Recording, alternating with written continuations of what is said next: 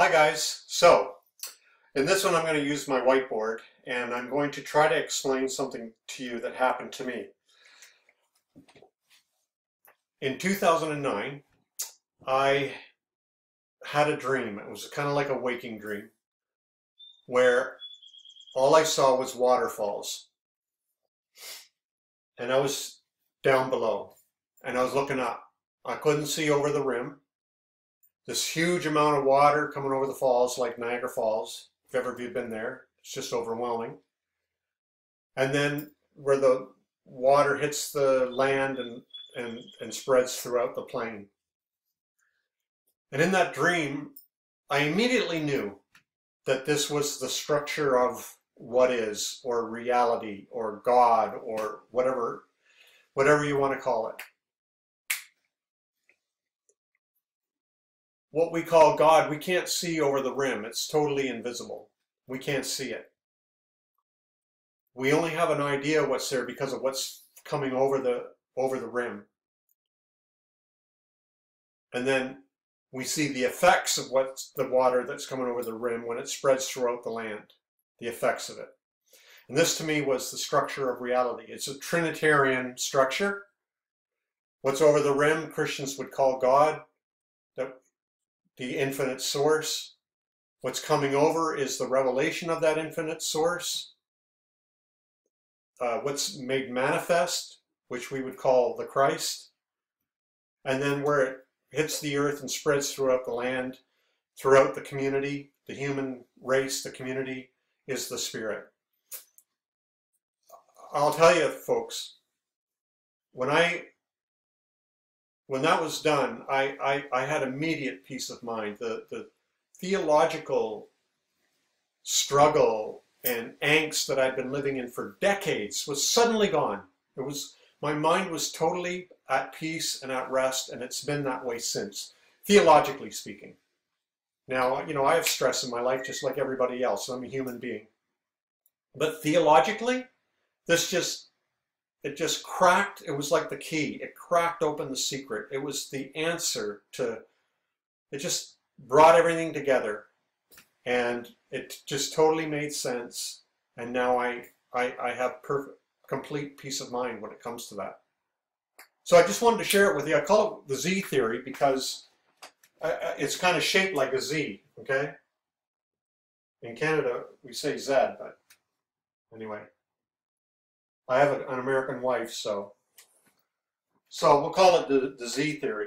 So up here, this is the, you know, infinite source, the waterfalls, and then, right? So up here, Christians would call this God, which is the infinite source.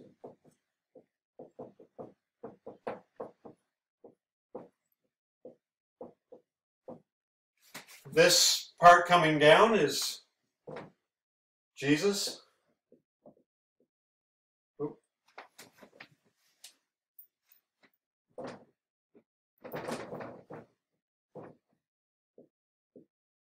The revelation.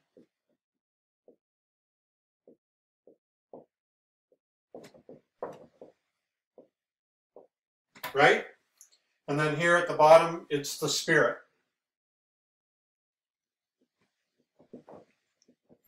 Which is the community.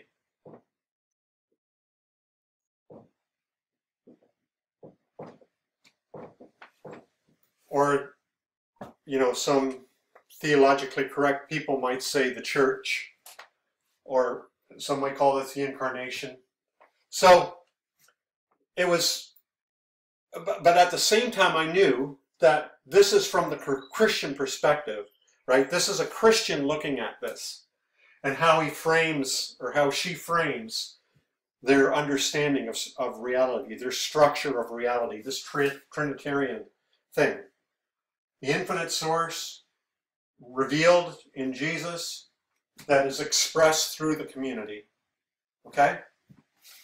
Well, a Buddhist would look at the same waterfalls, maybe from a different angle, and from the east, with, you know, the Tibetan language, and might say, this is the Buddha.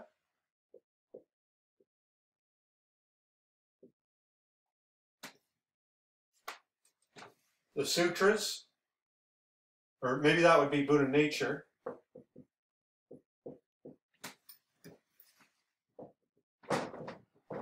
Buddhas. And the Sangha, what the Buddhists call community is Sangha. Right? I take refuge in the Buddha. I take refuge in the sutras. I take refuge in the Sangha. So here, this part here is the Word as well, right? Jesus is the Word became flesh, or the Word, the sutras. What would the Jews call this structure?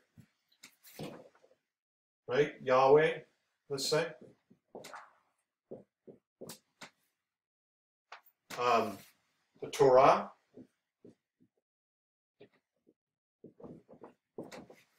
And the temple, or the synagogue.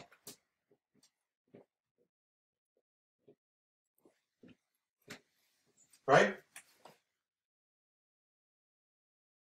What about a Muslim? God or Allah?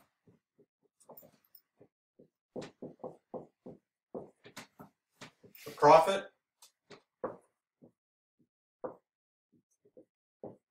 Muhammad?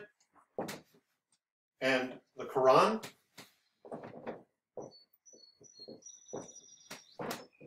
And the temple? Or the people? Right? Let's really stretch this now.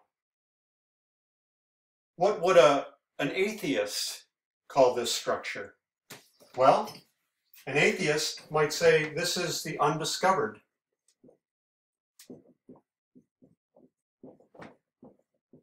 An atheist loves science, rationality. So, this is the undiscovered up here. It's what we haven't discovered yet. It's the unseen, the unexplored. This is where it's discovered.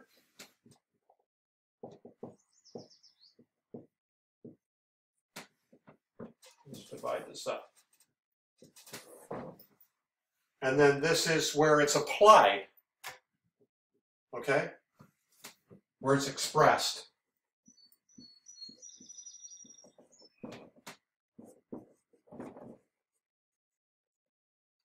Right?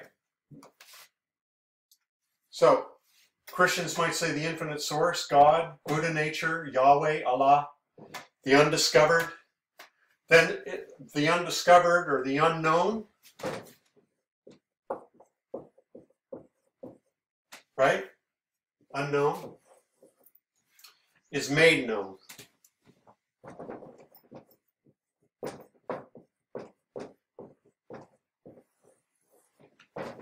Right? And then it's used or applied. Right? Used or applied. That's basically the structure of reality, the Trinitarian. So, I've done that for now. Let me sit down. I know this is, for some people, this might be, whoa, this is, you know, this is crazy. You're basically saying all roads lead to heaven or you know, whatever. No, I'm not. I don't believe in roads to heaven. What I do believe is that we're all experiencing the same thing. We're all in the same world. We're all in the same reality. There is only one is. But each one of us is filtering it through our mindsets, our paradigms, maybe even our conditioning. What we experience gets filtered through our minds, our brains. We make sense out of it there.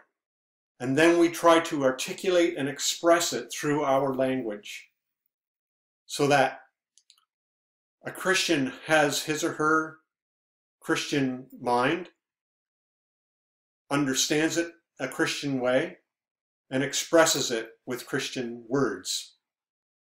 The Buddhist understands reality with the Buddhist mind and uses Tibetan words, let's say, Buddhist words. An atheist understands it scientifically, let's say, with an atheist mind, and uses atheist language to describe it, non-religious language to describe this reality. Reality hasn't changed. What is still is. It hasn't changed. It only seems different because people are processing it differently and articulating it differently, so that eventually it looks like we're talking about totally different worlds. But we're not. We're talking about the same world from many different perspectives. So there aren't many paths leading to heaven. Instead, we're already there. What is. There's nothing more than now. Now. Now. Now is the moment. Now is the fullness of time. Right now. Now is eternity. Now is infinity. You get to the point where you realize that now is now. And what is. And to be here now, where there's no fear of death. For there is no death. It's just the next moment, another now.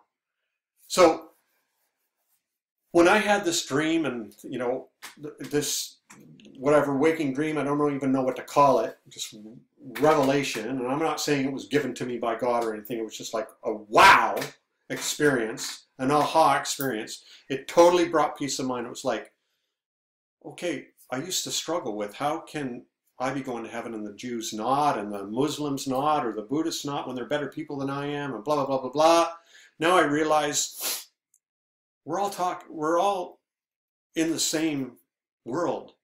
It's just words. It's language that seems to separate us. What a profound peace came upon me when I realized it's just our language and our mental conditioning and our paradigms that seem to divide and separate us. All these attempts to articulate the mystery and in a way divorces us from the reality, divorces us from what is. It's like Krishnamurti said, the word is not the thing. God is not the thing, the word God. The Buddha is not the thing. Yahweh is not the thing. The unknown, undiscovered, it's not the thing. What is beyond that? What is. When I realized that, the peace that came over me was like nothing I've ever experienced. It's something that this world can't give. And it stayed with me. It's been 7 years. No, 8 years now. And it's stayed with me. So I want the same thing for you. I hope this helps a little bit. One of my goals is to write a book on this, but I find it just so overwhelming because it's hard to describe what I experience and what I know and to put it down into words. But I hope this helps, and we're going to get on to the next section, and I'll see you there. Thanks so much. If you have any questions, just let me know in the comment section. Thanks.